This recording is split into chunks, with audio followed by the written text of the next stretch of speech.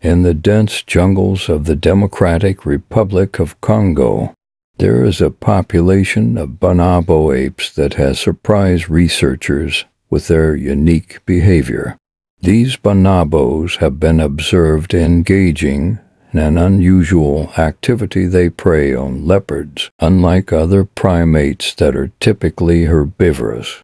These bonobos have been witnessed hunting and consuming leopards. This behavior is extremely rare and showcases the exceptional adaptability and intelligence of bonobos when encountering a leopard. The bonobos display remarkable coordination and cooperation.